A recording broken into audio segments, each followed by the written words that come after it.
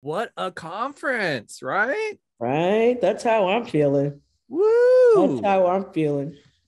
And what a closer with Dr. Canton. Oh man, I had tears in my eyes during that session. Tears of joy, tears of remembering things that I feel like I suppressed and were triggered, in a constructive way, Wow. Such powerful words, such powerful words. Yeah. So let's just have a chop up and invite folks to make their comments and maybe ask their questions in the Q&A. I know I was at absolutely every one of these sessions, and I think there may have only been one of the pre-preps with speakers that I could not make because something else was happening. But it's been a busy, busy, busy week, and but I feel really good. I feel really good. I learned Yes. so much this week. We had some really super dynamic um, folks talking to us. And so, where y'all at? How you feeling? I feel so inspired. I feel so inspired and I feel so affirmed. Especially, Dr. Wood, Luke Wood, I was like, yes, yes, yes. I kept saying yes, yes when I was listening to his presentation. And I was just like, yes. I never thought about that. Yes.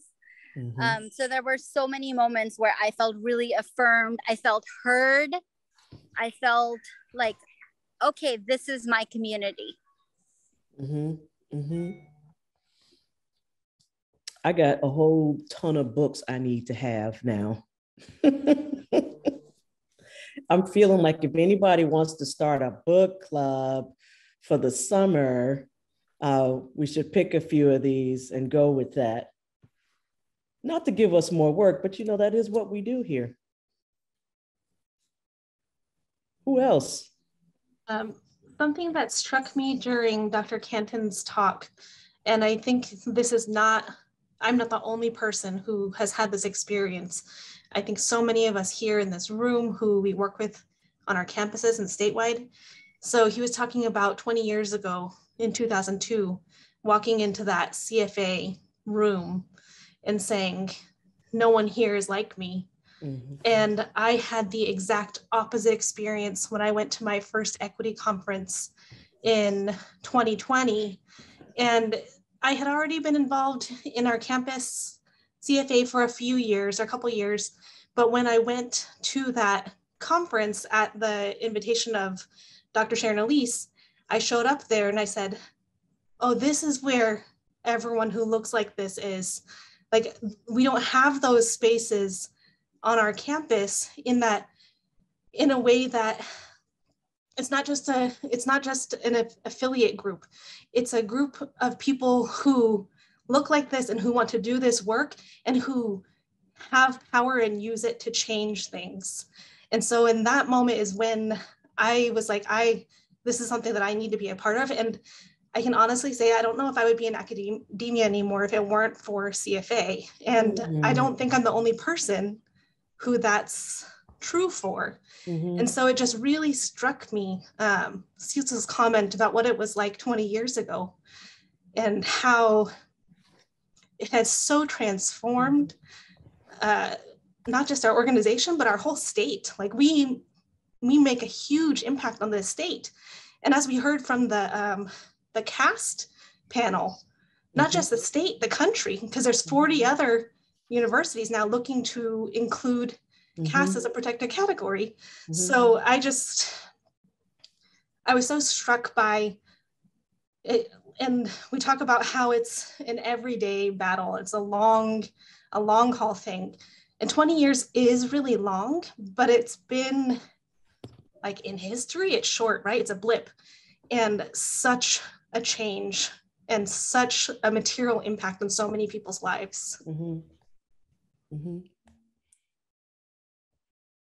Where are you, Chris? How are you feeling? Yeah, thank you. That was perfect. I was going to try to chime in right now because I really wanted to dovetail with some of the things that Talitha was saying. First, let me just say that this has been an amazing equity conference. I really loved it. I wish I had been able to go to every single thing. Unfortunately, I have that stuff called teaching.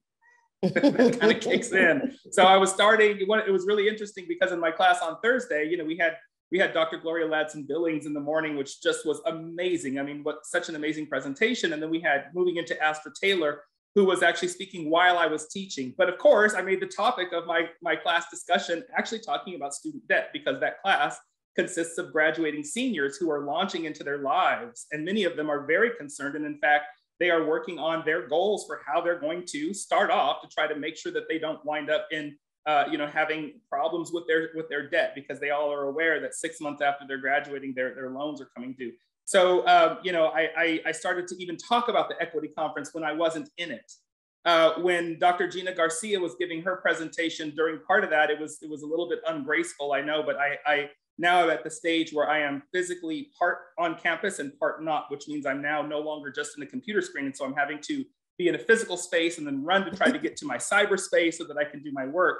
And just when Dr. Garcia was talking about some of the research related to schools, I was walking past the middle school that was right by my house, and students are getting out. And it was just so perfect, because in that context of that moment, it was like, here's this living lab of the things that we've been talking about and learning about on this day, where we're talking about the intersections of how curriculum is influenced by things like critical race theory, and how there's political discourse over critical race theory that doesn't really match the reality of what's going on in our schools. But yet at the same time, we have equity issues that we have to be concerned about from pre-K, right? From transitional pre-K all the way through doctoral level of study, right? And so we just have so many things with our education system to work on. But also similar to Talitha, I just want to say and hold up Dr. Cecil Canton, because when I first started getting involved in CFA, Cecil was there. I personally do not know a CFA without Cecil.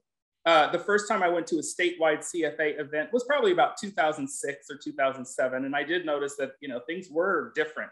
I remember among the people that I met very early on were Cecil. And I also remember meeting Charles Toombs early on, and Leslie Bryan and a few other folks. So my experience of walking into CFA was not necessarily walking into a white space, but my experience was walking into a space that when I looked up on the dais of who were the folks that held positions of leadership, it was not all white, but it was largely white.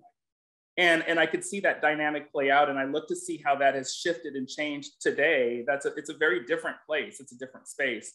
Mm-hmm. For me personally, I'm grateful for all the folks that I've known in positions of leadership in CFA, because I've learned something from everybody, right? And that's regardless of anybody's particular identity or background. But I think part of all those things that I've learned helped me lead to me to be in this position today. And I think it's really important that what we do as an organization now is really continue and to deepen our ability to cultivate spaces where we all can develop our own leadership skills and our own leadership qualities. And that's something for which I'm actually really thankful. I want to say to Cecil, because Cecil has believed in me, even when it's like, I don't know what to do in this situation, right? I don't quite see the full picture of how this operates in context with other things. And Cecil has never once failed to take the time with me to talk, to have conversation, to explain, to discuss, to hear what I have to say, right? To hear the things that I'm interested in and all that. And so I try every day to take those kinds of things that I've learned from Cecil and his leadership, and to be able to develop a leadership style that one day when I grow up, I could be a little closer to being like Cecil, but always being myself. And that's something that I that's important to me, but it's also something that's important to me that has been affirmed by Cecil, right? And that is one of those things, is that it's always our goal to be our best self, not somebody else's best self. Right on, Chris.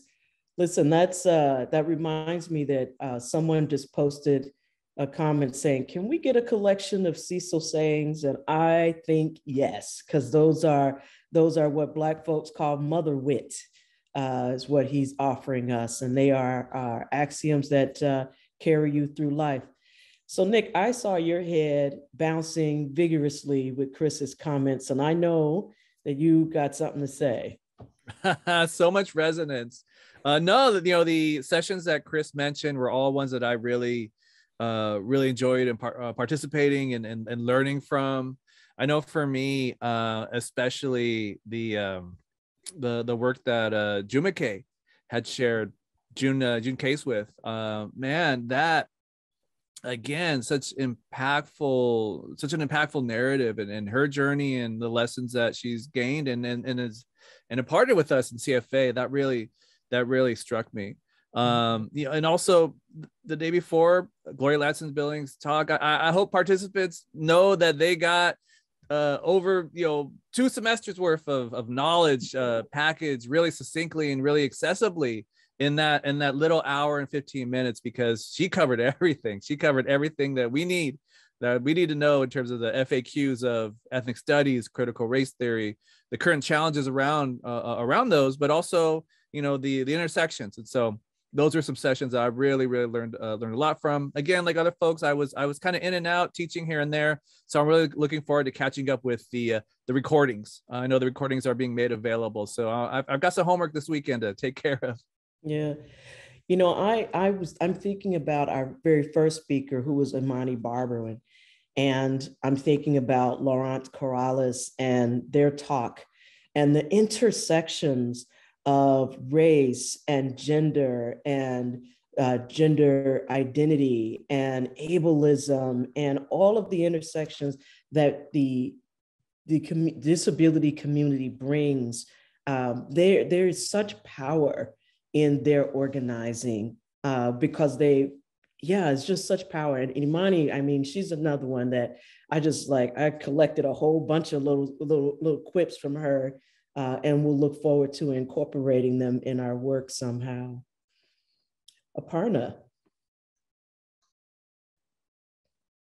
I completely agree with you on the intersectionality of our speakers and their talks. I felt like the myriad of topics that we covered really cover so many things around race, gender,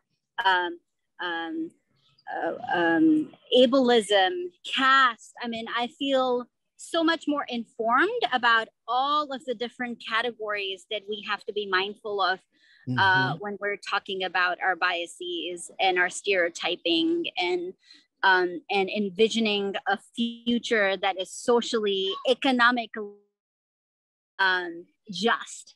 So I felt really educated and informed through all of the sessions. I really appreciated the care and healing sessions, like June's Jumake sessions and the yoga one, the Susanna. I was like, oh my God, I have to take care of myself. And even though like last year, I've been thinking a lot about how all of the things that happens on campus and all of the things that I get involved really are taxing on me. And I feel I have to amp up my care and healing. So that is one big thing that I'm taking away from the sessions. All right. Lisa Kawamura just makes a great point here, which is that when we had the equity conference in person, it was a tough choice because we had concurrent sessions, and we had a lot of conversation about whether or not we should have concurrent sessions for the virtual. And we decided to not have concurrent sessions, but to have a quick succession of sessions, right? So she's appreciating that that's how we did, because she got to go to more. And especially with it being virtual, she got to participate in more sessions. So thank you, Lisa. And thank you for complimenting us on a job well done. We appreciate that too. Pam Rodella is saying something similar and being thankful for the organizing space that is CFA that makes her feel at home, that it is her place and her space. So appreciating you, Pam. I'm paraphrasing what you said. So Dave Gov is reminding us that on Cecil sayings, they should be collected in an appendix in the second edition. So Cecil, I know you're still in the background here. So there you go. Charles, how about you? What's sitting in your heart and your spirit and you're thinking about this morning? Oh, afternoon now. Well, first of all, I'll echo what everyone else has already said in terms of the variety of sessions, how deeply presenters went into the topics. But I noticed some common threads throughout that I'm going to take away. One is the importance of us telling our stories. That was real clear for me. There was also in many of the sessions this theme of our self-care. And today, of course, Dr. Wood called it radical self-care. That doing this work really does take its toll on us, and we need to be mindful of that. I saw, just so many of the topics are ones that we need to even hear again in some kind of way. That struck me. And it was really like attending a conference. That's what I want to take away from it. It was actually a reprieve from some of the CFA work that we're doing every day, that we could come to a conference, learn and grow and take so much information away. Mm-hmm.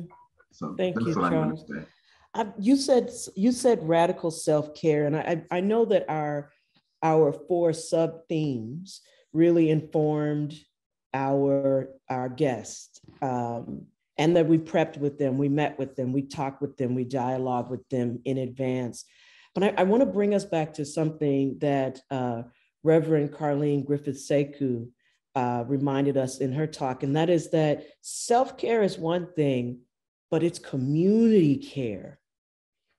It's community care, and part of our community care is creating the welcoming space that we've created. It's in vibing with each other. It's in building genuine relationships with each other. It's in caring about each other. It's in saying, as Sharon likes to remind us, that we live in human bodies and we need a break sometimes. And that break that doesn't mean that you don't care. It doesn't mean that we've thrown you away. It means that we recognize your humanity and we'll be here when you get back. As a matter of fact, if you're gone too long, we're going to start calling you, because that's what we do in CFA, right? So that's the community care part of it. I mean, yes, do what you need to do for yourself, but part of your community care is our community care. Back to the notion of Ubuntu, right? Can I throw one more statement out real quick? Absolutely. The fact that Dr. Canton ended this conference week was just so amazing, because in talking about how we got here, this particular equity conference week shows our transformation as a union. And it's not to say anything against any of the previous conferences, but this one went to another level.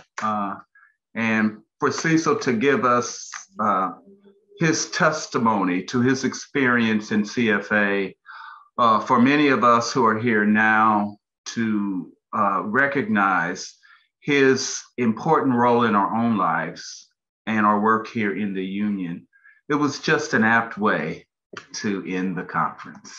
I couldn't agree more. I'm going to read something from Lisa Johnson, which is, thank you so much. And I'm sorry, everyone else, I didn't read because they disappeared on my screen, but I was paraphrasing because I remembered what you said. But I see Lisa's now still here. Lisa is thanking us and saying, noting, it's not lost on us that you came straight out of contract negotiations to organize this conference. And the fact that you organized past conferences and kickoffs while still organizing, negotiating, and taking those really hard blows from management. I hope you know how grateful we are for all of you. Thank you, Lisa. Yeah, that is why we were delayed.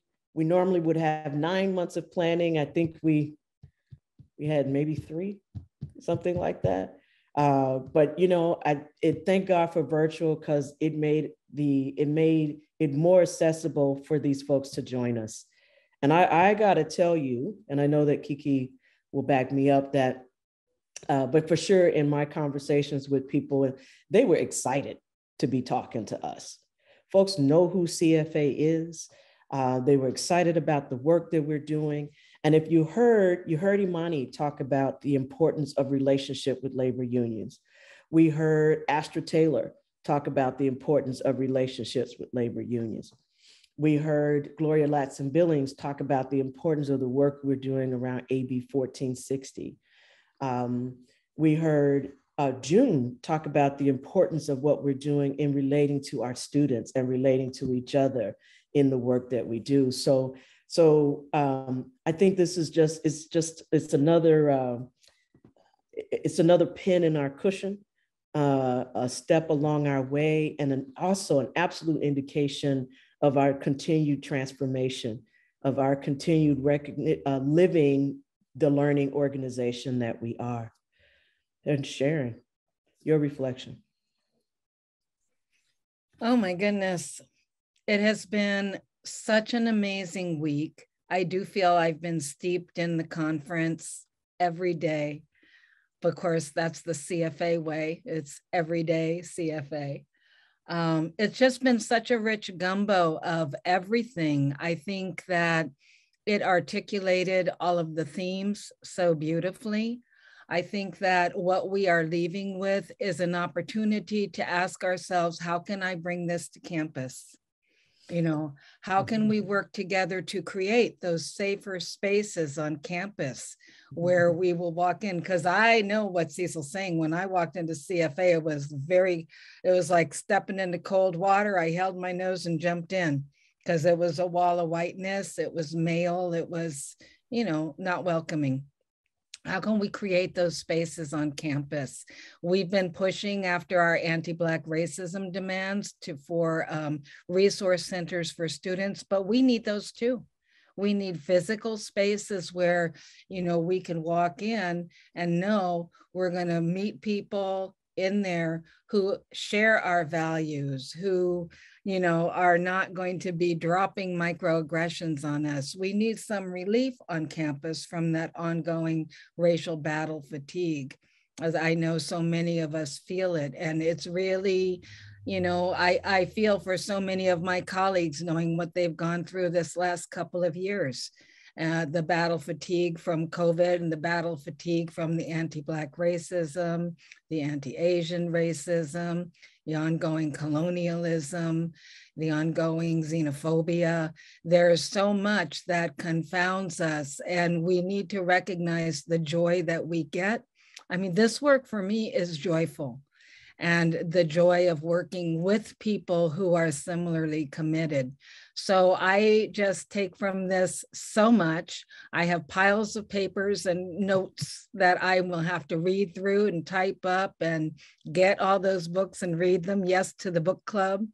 This has been so inspiring, illuminating, and everything we hoped it would be. I really want to thank the tri-chairs who came together to work on this all through all the details, and Audrena, most of all, because I want to say you have been the glue that held this together. And I want everybody who is listening to know Audrena Redmond, right? This is the person. This is the glue. She will voluntold you into anything.